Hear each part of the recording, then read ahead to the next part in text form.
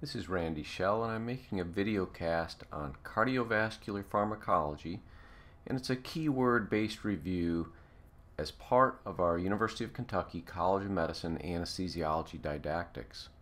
For those who want a very in-depth discussion of this topic, I would recommend Clinical Anesthesia Bearish, 8th edition, the Pharmacology chapter, Chapter 13, Stolting's Physiology and Pharmacology, 5th edition, and Clinical Anesthesia Fundamentals Bearish from 2015, Cardiovascular Pharmacology. But we're going to focus in on the American Board of Anesthesia published keywords since 2010 on the topic cardiovascular pharmacology. If you take all of those keywords, you can put them under categories inotropes, milrinone, vasopressors, vasodilators, ACE and ARBs, antianginals, beta blockers, antiarrhythmics, and an other category. In the graphic here, you can see that the green keywords are from 2015 and 2016, and the purple ones are from the most recent 2 years, 2017 and 2018. Under inotropes, a common topic, bradycardia and heart transplant. The transplanted heart still has beta receptors and can respond to beta agonists like isoproterenol and epinephrine. And digoxin toxicity is another common one. Under milrinone, the cardiovascular effects of this phosphodiesterase type 3 inodilator medication. Under vasopressors, lots of questions on vasopressin, its mechanism of action, the fact that it tends to work a little better than catecholamines in an acidotic state, and its cardiovascular effects, mainly the V1 receptor mediated vasoconstriction that occurs when vasopressin is administered, and the fact that in the case of septic shock and severe hypotension and vasoplegia, especially associated with ACE inhibitors, for example, vasopressin has beneficial effects. Under vasodilators, you can see nitroprusside, nitroglycerin, phenoldiazepam, inhaled nitric oxide, and the phosphodiesterase type 5 inhibitor, sildenafil, which is used for reducing pulmonary vascular resistance in patients with pulmonary hypertension. ACE and ARBs, the mechanism of ACE inhibitors, how they work, and some of the side effects such as cough and angioedema. Antianginals, how beta blockers reduce angina, and under antiarrhythmics, mainly questions related to amiodarones, how it works, some of the side effects of it, and the management of torsades. Prostaglandin E1 is used to keep the ductus open in patients with congenital heart disease, and it's discussed under the congenital heart disease didactic section. Let's start right in on inotropes and look at the graphic on the far right, specifically focusing on the red stars and the red boxes. If you look at beta adrenergic agonists, they work through the beta 1 receptor in the case of inotropy to mediate via G protein an increase in cyclic AMP inside the muscle of the heart. When cyclic AMP goes up, calcium comes in, and with increased calcium inside the myocardial cell, there's increased contraction of the heart. So inotropy is increased via beta 1 agonism. Digoxin is also shown up at the top, mainly historical because it's not used very much anymore, but digoxin works differently by inhibiting the sodium-potassium ATPase such that normally this enzyme pumps sodium out and pumps potassium in to keep the ions on the right side of the membrane. But when it's poisoned, sodium builds up inside the cell, and then the sodium-calcium exchanger kicks in, moves sodium out and calcium inside. So again, the mechanism of the potential inotropy of digoxin is via calcium.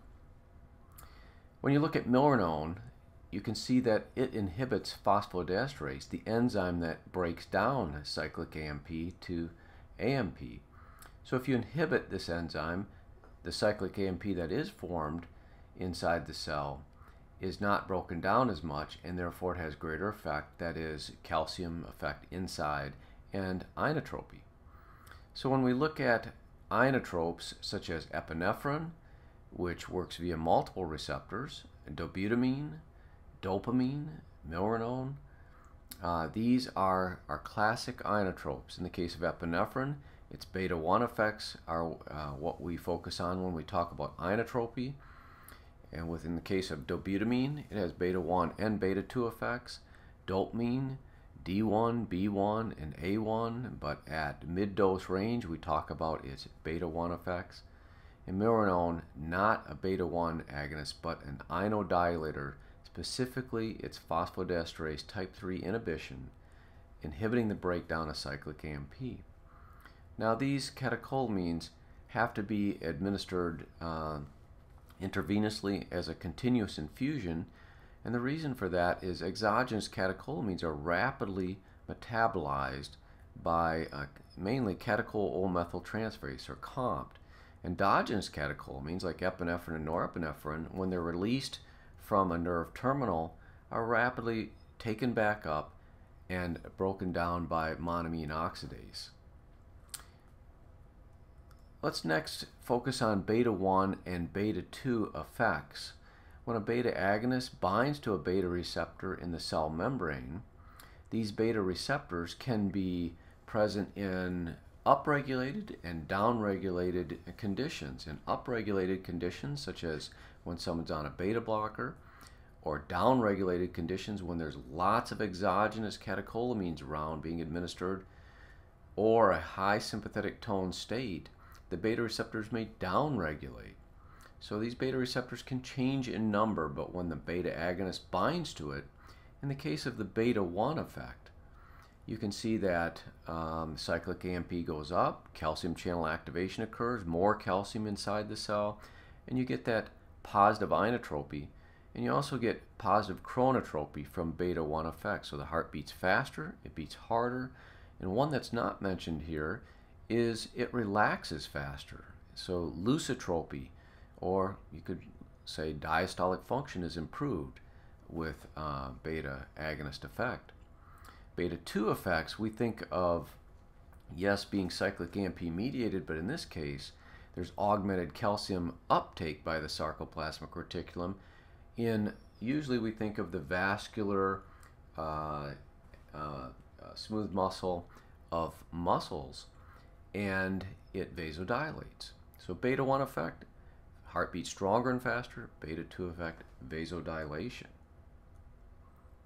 In the case of digitalis, which is a cardiac glycoside that inhibits the enzyme sodium-potassium ATPase, it, by inhibiting the sodium-potassium ATPase and resulting in more sodium inside the cell, and then the sodium-calcium coupler, that is, resulting in more calcium inside the cell, the heart can beat stronger.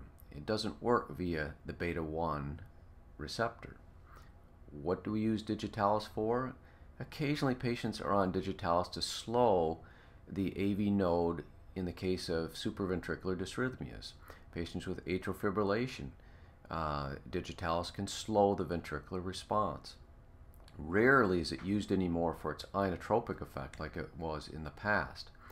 Dig has a very low therapeutic index, and dig toxicity can present with visual changes, nausea and vomiting, GI upset, cardiac dysrhythmias, rhythm disorders, and one of the issues with digoxin is that dig binds to the sodium-potassium ATPase, and it's that potassium binding site that if we can fix coexisting hypokalemia that may be associated with the dig toxicity, we can reduce dig toxicity. So one of the treatments for dig toxicity is fix hypokalemia, give potassium. There are dig binding antibodies, Digibind, that can be administered to get rid of the digoxin, another treatment for digoxin toxicity, and magnesium and dilantin are treatments for some of the dysrhythmias associated with dig toxicity.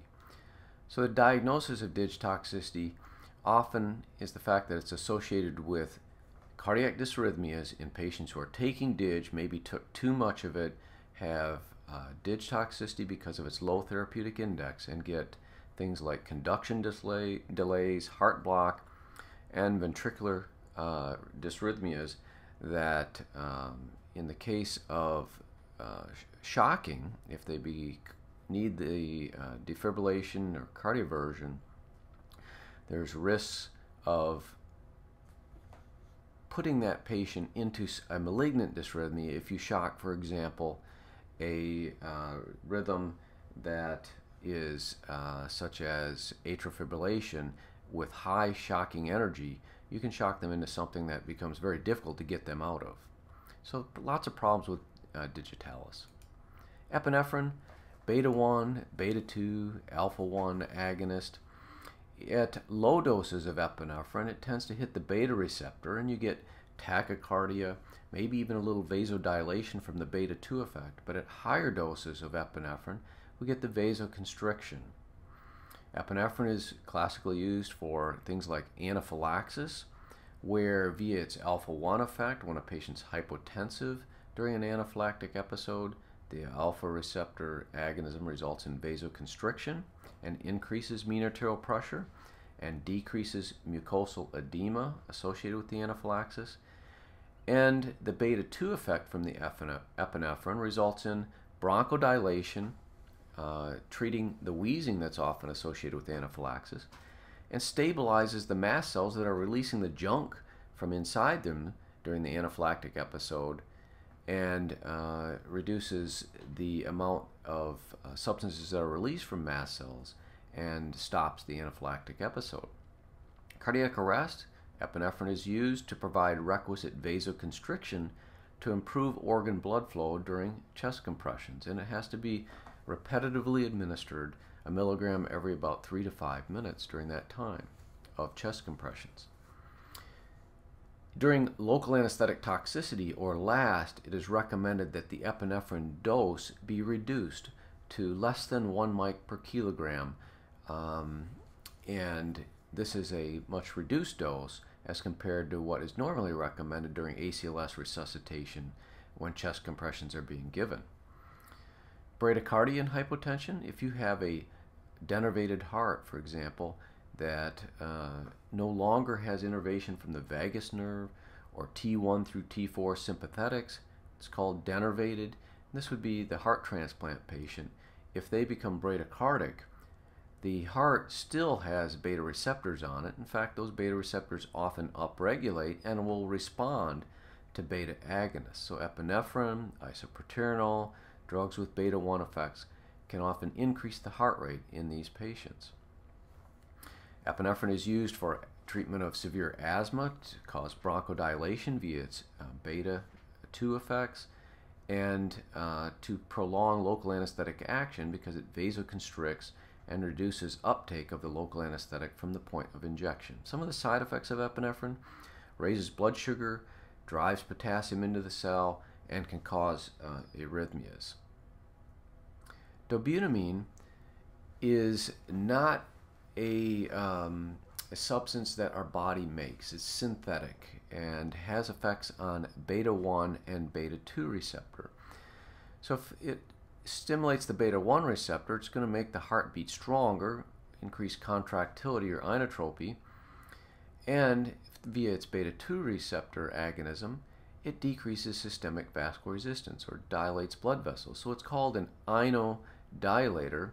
Another inodilator that works via phosphodiesterase inhibition is milrinone.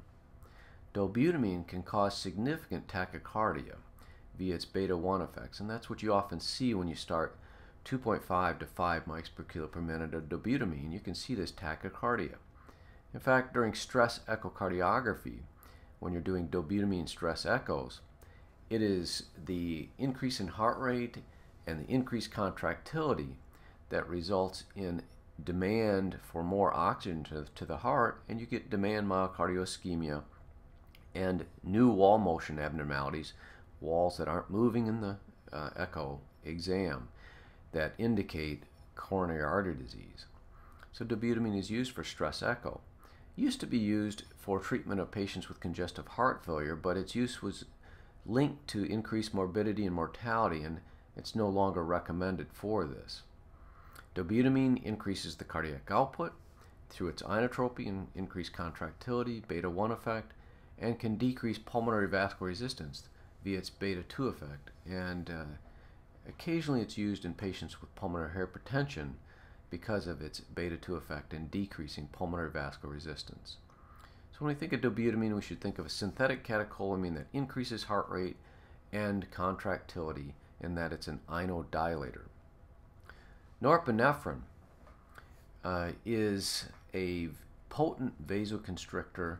It works via the alpha-1 receptor for this vasoconstriction, but it also is an agonist at the beta-1 receptor, so it has some inotropy. It does not work at the beta-2 receptor, so you would not use it as a bronchodilator, for example. If you look at the graphic on the far right, you can see the mechanism of alpha agonism.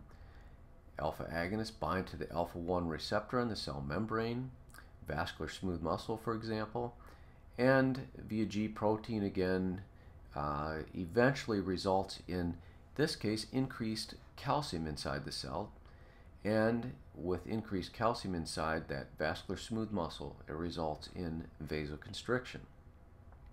We use norepinephrine in septic shock, often as the drug of choice. Vasopressin can be added occasionally to norepinephrine to increase blood pressure or decrease the total norepinephrine dose you need to maintain blood pressure during septic shock. But norepinephrine is usually the drug of choice for patients in septic shock. It also is used in vasoplegic syndromes where the patients are massively vasodilated, for example, after long periods of cardiopulmonary bypass, refractory hypotension. The problems with norepinephrine is that, like epinephrine, it can cause dysrhythmias, and it can increase pulmonary vascular resistance because of its potent alpha-1 agonism. And it also constricts the blood vessels to the kidney and to the gut, and reduces blood flow to the kidney and the gut. Isoproterenol mainly has historical importance, but is occasionally used in the cardiac lab for cardiac ablations of dysrhythmias. Isoproterenol has beta-1 and beta-2 effects, and because of its beta-1 effect, it's going to increase the heart rate and contractility, and via its beta-2 effect, it's going to cause vasodilation. In the past, it was used to increase the heart rate after cardiac transplantation. In that denervated heart that has beta receptors, isoproterenol could increase the heart rate if the patient was bradycardic. It also has been used in the past for RV failure to stimulate contractility of the right heart in patients with pulmonary hypertension, because the beta-2 effect caused a dilation of the pulmonary vessels, and so you had increased contractility of the right heart with dilation of the pulmonary vasculature, and could potentially benefit those type of patients. Lots of problems with isoproterenol, however. It increases the heart rate and increases the contractility and makes the heart use a lot more oxygen, and because of its beta-2 effect, it drops the blood pressure, drops the diastolic blood pressure. You can see that if the heart rate is up, there's less diastolic time for the heart to be perfused, uses more oxygen. If the diastolic blood pressure is down because of the vasodilation, the coronary perfusion goes down. And if the contractility is up, it uses more oxygen. So myocardial ischemia can result from administration of isoproterenol. It also causes tachydysrhythmias, and you may be asked to infuse isoproterenol during EPS studies in the cath lab, for example, to facilitate a diagnosis of a dysrhythmia or a pathway that is causing a dysrhythmia. Dopamine is an agonist at multiple receptors. D1 receptor or dopamine 1 receptor at low dose, we think of it as increasing blood flow to the kidney. B1 receptor, beta receptor, at mid dose increases contractility, and at high doses the alpha-1 receptor, and resulting in vasoconstriction. That D1 receptor, when it's agonized, results in diuresis and natriuresis and increases renal blood flow. Renal dose dopamine, however, in meta-analysis studies, looking back at all of these studies that have tried to use dopamine to improve renal function and to stop renal failure after types of surgery such as heart surgery and in the intensive care unit, it's been shown to not improve renal failure outcomes in these situations, and therefore renal dose dopamine that we used to use in the past has gone away. Side effects of dopamine include dysrhythmias, tachycardia, and in fact, even though we teach oftentimes this graded effect from low dose causing dopaminergic effects, mid dose, beta 1 effects, and high dose alpha 1 effects, they often cross over, and these are artificial dosing at 2.5 and the 5 to 10 and the greater than 10 mics per kilo causing the alpha 1 effects that we classically teach. Oftentimes you can see tachycardia even at those quotes D1 or dopaminergic effects. And dopamine can worsen myocardial ischemia. Sympathomimetics, ephedrine, we classically reach for in a patient who's hypotensive and bradycardic in the operating room. It causes both direct and indirect effects. Its indirect effect is to cause presynaptic release of norepinephrine. Its direct effect is to bind to alpha and beta receptors. So if you have increased alpha agonism and beta agonism, you can see how the heart rate would go up from the beta agonism, the cardiac output from the beta agonism, and the SVR would go up because of the alpha agonism. One of the problems with ephedrine is with repetitive doses, the effect becomes less, and that is tachyphylaxis, such that the first dose of 5 milligrams of ephedrine results in tachycardia and an increase in blood pressure. And as you continue to give doses, you get less blood pressure and heart rate effects from that ephedrine. As mentioned, we use ephedrine frequently to treat hypotension that's accompanied by a decreased heart rate. And some of the problems with ephedrine include the fact that it is releasing indirectly norepinephrine from the presynaptic neuron. In the case of pheochromocytoma in patients on MAOI inhibitors, MAOI inhibitors are inhibiting the breakdown of presynaptic catecholamines, and you can see how ephedrine might cause a massive release then of norepinephrine, and we wouldn't use ephedrine in patients on MAOI inhibitors or pheochromocytoma for that matter. Phenylephrine, direct alpha-1 vasoconstriction. It will increase both preload and afterload, and it has a large effect on preload. And if it constricts the capacitance vessels, blood goes to the heart and preload goes up, and you can get an increase in blood pressure and often a reflex decrease in heart rate. In fact, as you give phenylephrine frequently, you'll see your EKG heart rate go down, and then when your blood pressure cuff comes up, your blood pressure has gone up, let's say from 70 systolic when you gave phenylephrine up to 140, and then your heart rate reflexively decreases. But phenylephrine, because of its constriction of the capacitance vessels, has a large effect on preload. And it constricts these splanchnic, renal, and skeletal muscle vessels, and preload goes up. However, you can imagine if you had a patient with bad heart, low ejection fraction, congestive heart failure, and you increased preload and increased afterload, this would be not a great way to treat hypotension in a patient with a bad heart, and can result in a decrease in cardiac output. And phenylephrine, because of its alpha-1 effects like norepinephrine, can increase pulmonary vascular resistance. So someone with pulmonary hypertension administering drugs with strong alpha-1 effects could potentially have a negative effect on pulmonary vascular resistance. Milrinone inhibits phosphodiesterase, so it doesn't work via the beta receptor, but inhibits cyclic AMP breakdown. So as the graphic shows on the far right, as norepinephrine binds to, for example, the beta 1 receptor, and epinephrine binds to both beta 1 and beta 2 receptor, beta receptors via G protein result in increased intracellular cyclic AMP and then increased calcium.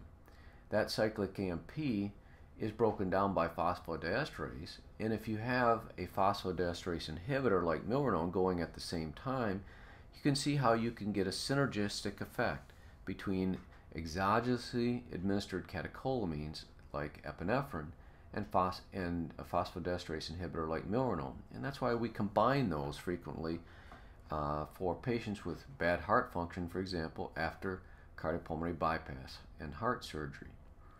PDE3 inhibition, the phosphodiesterase type 3, is inhibited by milrinone, and inotropy is increased, and it also causes increased relaxation of the heart, or lusitropy.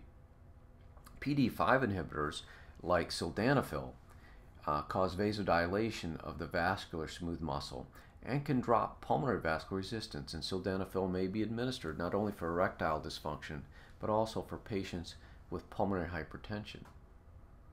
Clinically, milrinone, if it's given as a rapid bolus, can result in vasodilation and hypotension.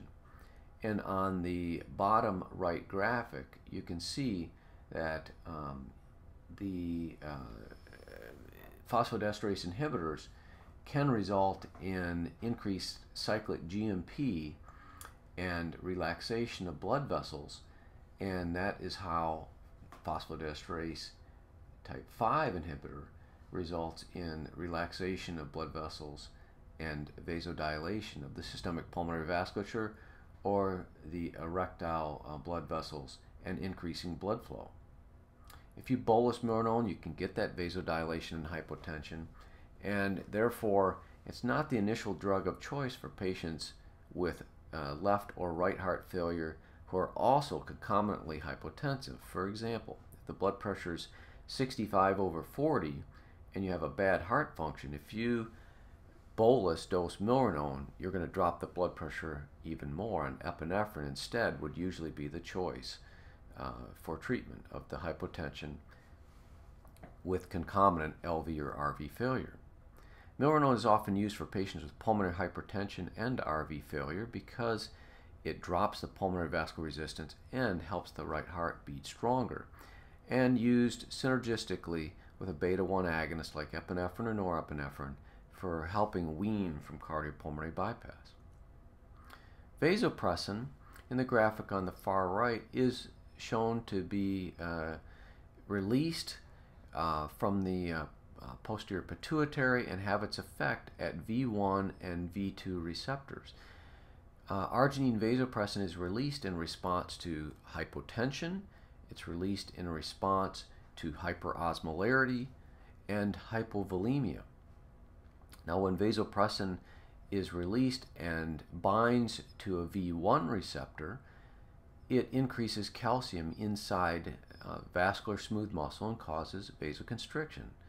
And so therefore we use vasopressin to result in V1 mediated rather than alpha-1 receptor mediated vasoconstriction. If arginine vasopressin binds to a V2 receptor, that's the mechanism for increasing blood volume through its ADH effect, and it is the V1 receptor effect that we're utilizing when we administer vasopressin in hypotensive patients, such as the vasopressin deficiency states like sepsis and vasodilatory shock and catecholamine refractory hypotension, in patients that have been administered ACE or ARB inhibitors perioperatively and then get hypotensive. Vasopressin is especially useful in those situations to raise blood pressure via the V1 receptor effect rather than the alpha receptor effect. It's no longer recommended in ACLS cardiac arrest to supply the requisite vasoconstriction that improves organal blood flow during chest compressions. Historically, we used to give 40 units of vasopressin, and it had a longer half-life than epinephrine, which had to be administered every 3 to 5 minutes. It's not that vasopressin doesn't work, they've just simplified the ACLS cardiac arrest algorithm, which includes epinephrine now rather than epinephrine and or vasopressin. Vasopressin is contraindicated in local anesthetic systemic toxicity, and remember that low doses of epinephrine, less than 1 mic per kilo, are used in those situations.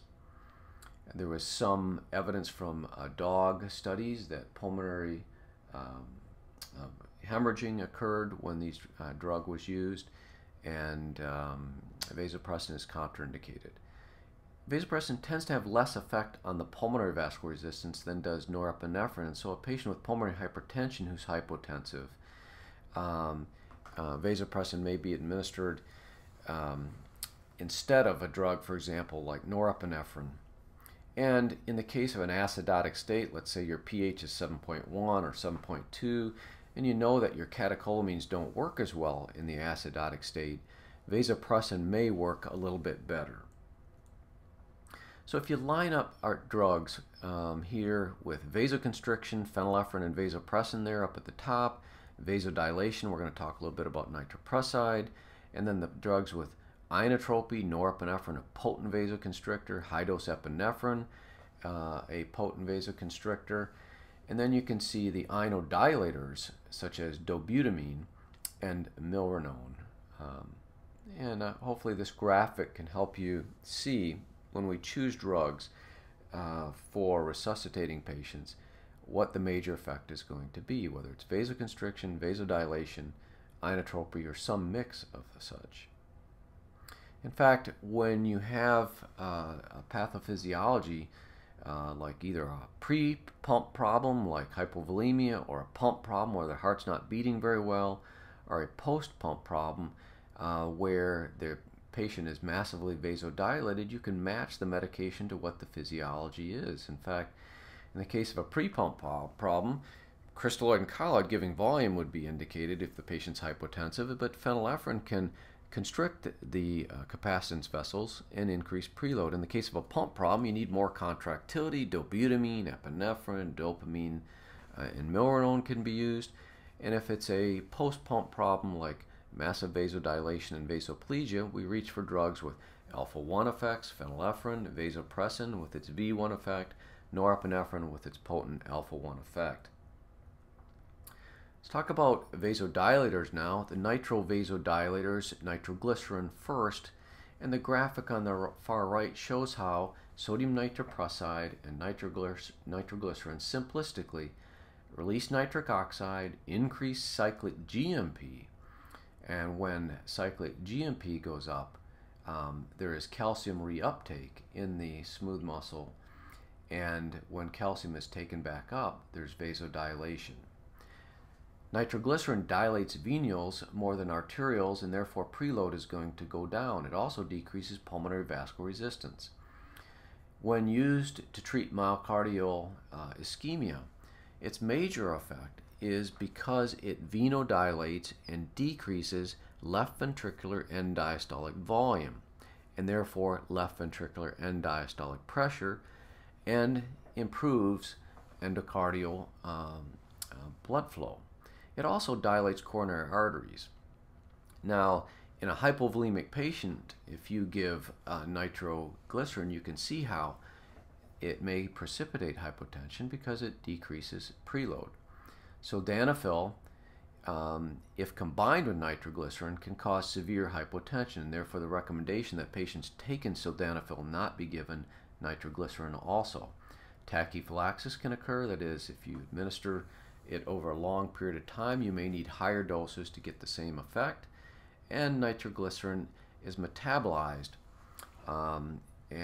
to methemoglobin, that is a nitrite which can convert oxyhemoglobin to methemoglobin.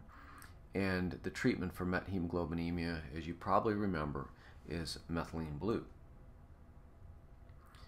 Nitroprusside is an arterial vasodilator more than venous dilator. It has an extremely fast onset, and we use it for hypertensive emergencies to drop the blood pressure, but it's also used for the medical management of insufficient valves, such as severe aortic insufficiency or severe mitral regurgitation. If you decrease afterload, you can decrease the amount of regurgitation as you're managing the patient and often preparing them possibly for heart surgery. Some of the issues with nitroprusside: one, as you turn it on and drop the blood pressure, reflex tachycardia can occur, and if you want to block that, nitroprusside can be combined with esmolol. When you turn on nitroprusside, it increases physiologic dead space by decreasing the P(a) and increasing zone 1 of the lung, and inhibits hypoxic pulmonary vasoconstriction, such that if you had a patient on one lung ventilation and turned on nitroprusside, your P(a)O2 may drop. It's contraindicated in patients with myocardial ischemia because it can cause reflex tachycardia, a drop in diastolic blood pressure, coronary steal, all bad things for a patient with myocardial ischemia. It's metabolized to cyanide, and cyanide toxicity can occur when nitroprusside is infusing, especially when it's infusing at high doses or long periods of time. If a patient is requiring more and more of nitroprusside in higher doses to get the same effect, that is tachyphylaxis, that is one of the things that occurs to help with the diagnosis of cyanide toxicity. If you are seeing an increasing metabolic acidosis on your blood gases and an increased mixed venous oxygen because the tissues are being poisoned in their ability to use oxygen. So if the tissues don't use oxygen because they're being poisoned by cyanide, the cytochrome A3 oxidase electron transport chain is being poisoned, the oxygen just goes to the tissues and comes right back to the central circulation, and the mixed venous oxygen, let's say, goes up from 65% normal to 90%. Inability to utilize oxygen. Sign of cyanide toxicity. Well, how do you treat cyanide toxicity? The graphic on the left first shows that nitroprusside is broken down to free cyanide. And then the way that we can get rid of free cyanide is, one, it can bind to methemoglobin and form cyanomethemoglobin. It can bind to a sulfur and form thiocyanate and be renally excreted. And the real problem with cyanide is shown in the yellow, that it can inactivate cytochrome oxidases, and such that you cannot utilize oxygen at the tissue level. So the treatment of nitroprusside toxicity is several different medications that can be supplied in a cyanide antidote package. And amyl nitrate is one of those, because amyl nitrate can convert oxyhemoglobin to methemoglobin. You got lots of hemoglobin in your body, and so if you have some of it in the methemoglobin form, which can bind cyanide, you can get rid of that free cyanide molecule and convert it to cyanomethemoglobin. Sodium thiosulfate is a way to provide sulfur to this hepatic rhodinase enzyme that takes thiosulfate and the cyanide ion, combines the sulfur with the cyanide, forms thiocyanate, and if you have a good kidney, you can get rid of the cyanide molecule by combining it with sulfur and excreting it and reducing the toxicity. So amyl nitrate, sodium nitrate to convert oxyhemoglobin to methemoglobin, and sodium thiosulfate to provide sulfur to convert it to thiocyanate. Occasionally you need to give hyperbaric oxygen for treatment of cyanide toxicity, which is also a treatment for carbon monoxide poisoning. Hyperbaric oxygen, that is. Vasodilators, another vasodilator is hydralazine. It's a direct vasodilator of our arteries and arterioles, and increases relaxation of cerebral vessels, coronary vessels, splanchnic vessels, renal vessels. It drops the vascular resistance and the blood pressure, and its mechanism is by reducing calcium in vascular smooth muscle. As blood pressure goes down, reflexive tachycardia can occur, and increased myocardial oxygen requirements can be precipitated, and ischemia even possible. We use hydralazine in the perioperative period, especially in the recovery room for postoperative hypertension when the patient is not tachycardic and doesn't have a history of myocardial ischemia. Nicardipine, a calcium channel blocker, specific for vascular smooth muscle. It dilates arterial vessels, it decreases blood pressure without as much reflex tachycardia than nitroprusside. It's also a coronary vasodilator, and unlike diltiazem or verapamil, which block the SA or AV nodes and are used to slow ventricular response, for example, during atrial fibrillation, diltiazem is often administered.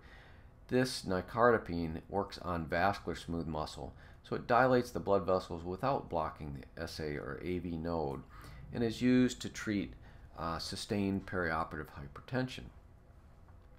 Phenoldiprem is a selective D1 agonist and works at the D1 receptor, and as it binds to that D1 receptor, it causes vasodilation of blood vessels like the renal system, the mesenteric system. It doesn't have significant D2 effects, alpha effects, or beta 2 effects, and doesn't cross the blood-brain barrier. And mainly it was used in the past to drop blood pressure. It's infused, it vasodilates, drops the blood pressure, but it also increases renal blood flow, GFR, and sodium excretion. So it was thought to potentially save the kidneys, and you could treat a hypertensive patient, drop their blood pressure, but improve renal blood flow. Unfortunately, it hasn't been shown, kind of like dopamine hasn't been shown to improve renal blood flow or to save kidneys. It has been shown to improve renal blood flow, but not to save kidneys under those situations.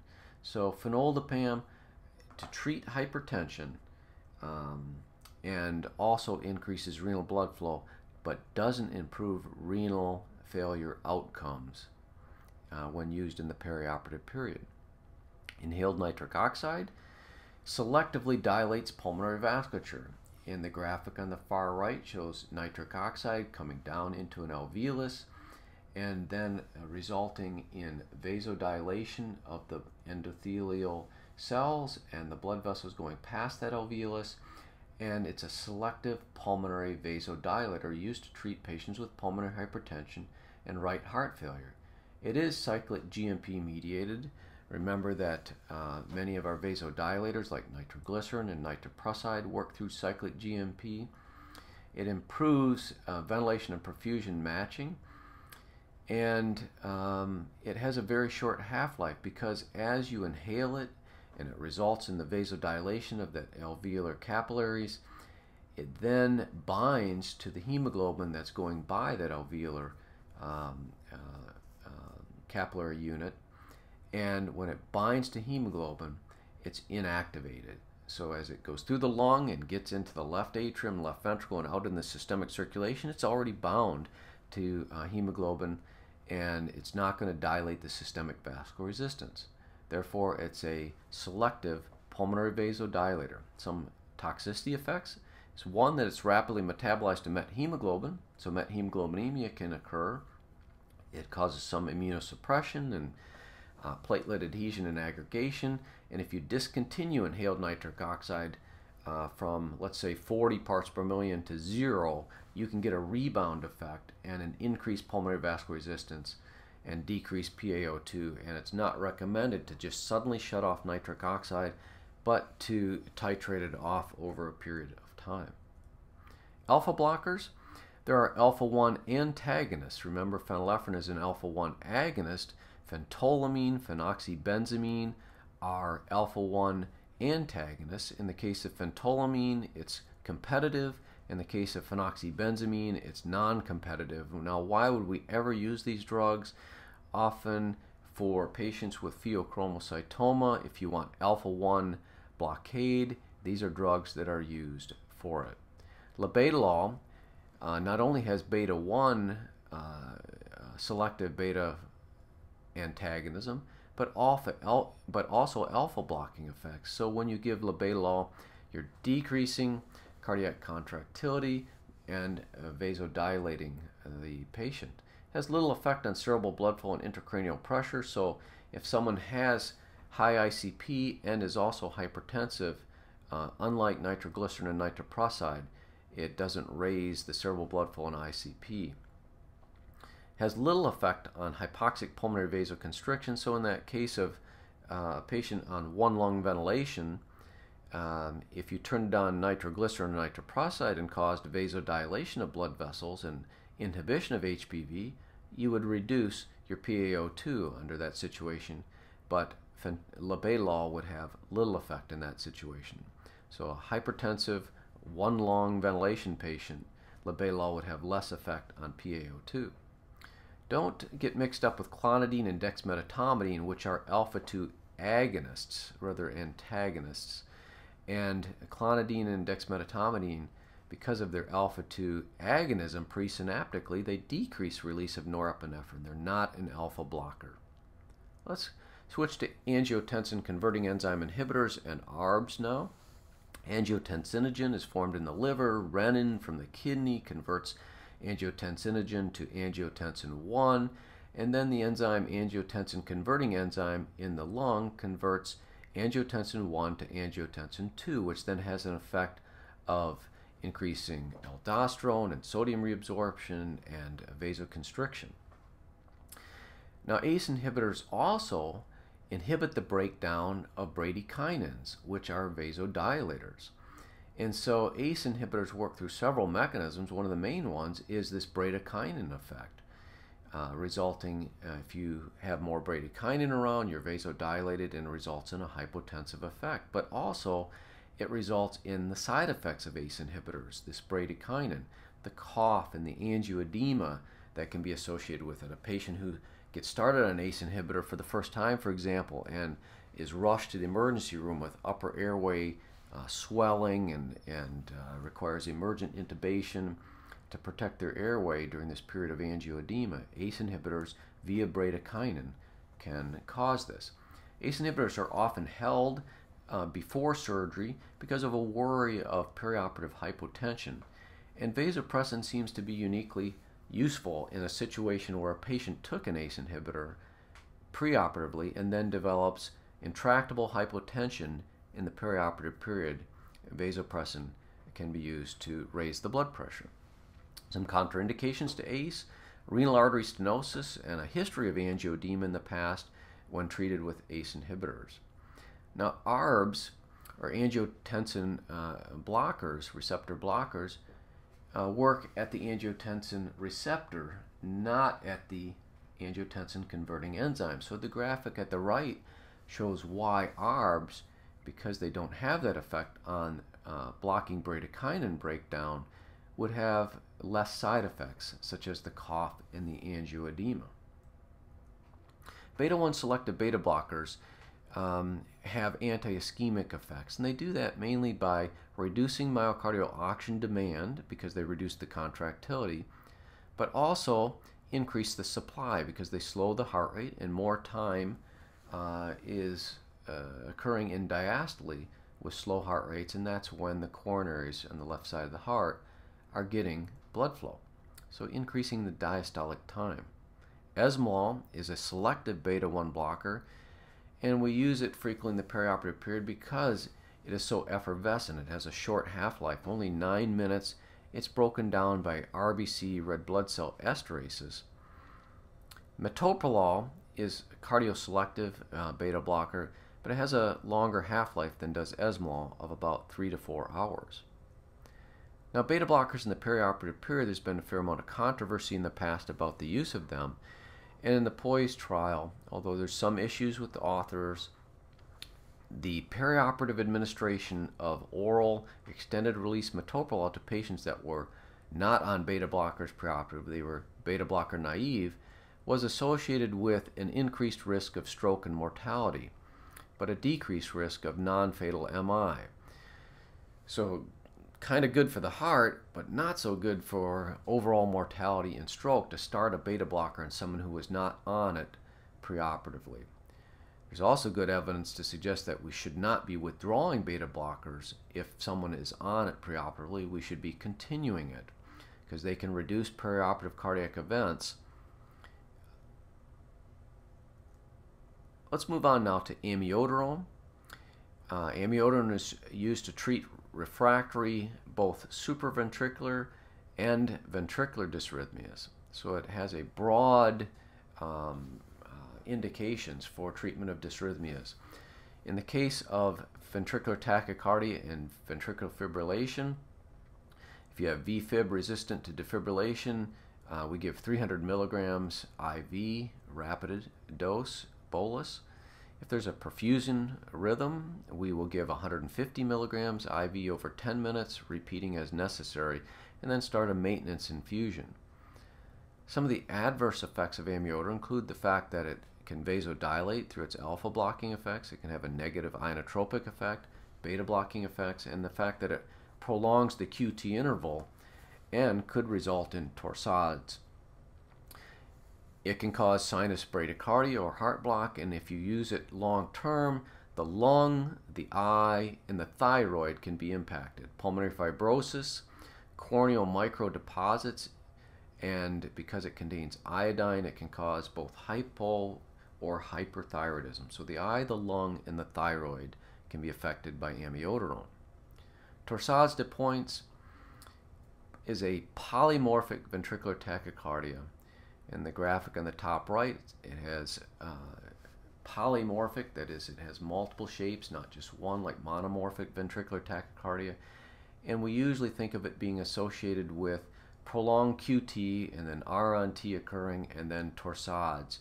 And torsades comes and goes, and often you'll see a short run of torsades and then back into a normal rhythm, often with a prolonged QT interval that may be associated with drugs like our antiemetics, including our 5-HT3 inhibitors that we use frequently in the perioperative period for prophylaxis against postoperative nausea and vomiting.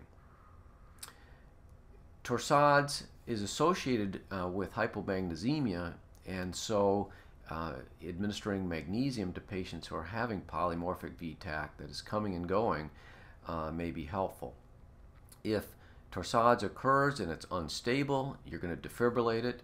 If it's stable and episodic, coming and going, you can increase the heart rate pharmacologically or paced in an attempt to decrease the QT interval. You're obviously going to stop any medications that are prolonging the QT interval and administer magnesium, remembering that magnesium, if it's given as a bolus, can vasodilate and drop the blood pressure, and should be given over a period of time rather than rapid bolus. Lidocaine, procainamide, and amiodarone may worsen torsades, so the specific treatment is magnesium.